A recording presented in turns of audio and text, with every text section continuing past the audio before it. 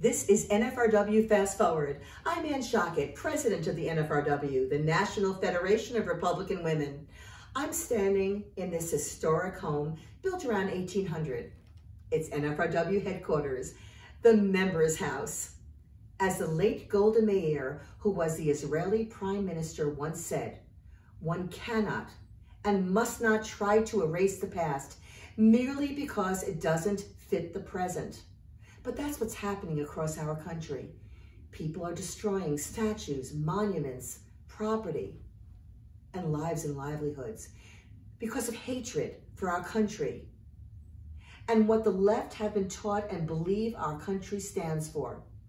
The Democrats, the radical left, the media are trying to strip away all history, good and bad. And if you remove any foundation, such as the one here in our house, everything topples.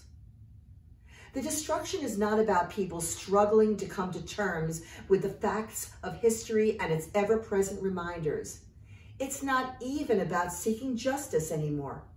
It's based on hatred and control. We learn from past mistakes to prevent history from repeating itself. Our country isn't perfect, but it's great. And if you're being told otherwise, you're being lied to.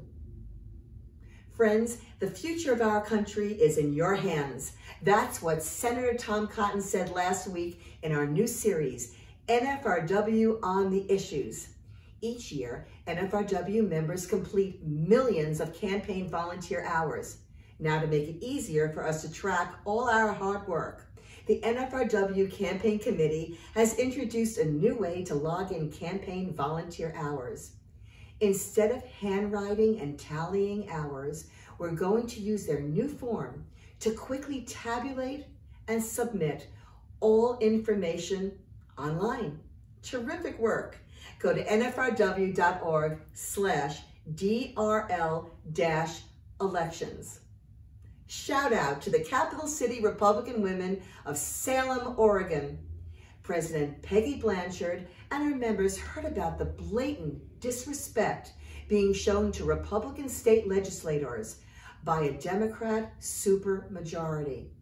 So the women sent certificates of appreciation to their Republican leaders and also to President Donald Trump and U.S. Congressman Greg Walden to encourage and thank them for fighting the good fight on behalf of all of us. Great idea. This has been another Fast Forward. I look forward to speaking with you again next week. Be well and be safe.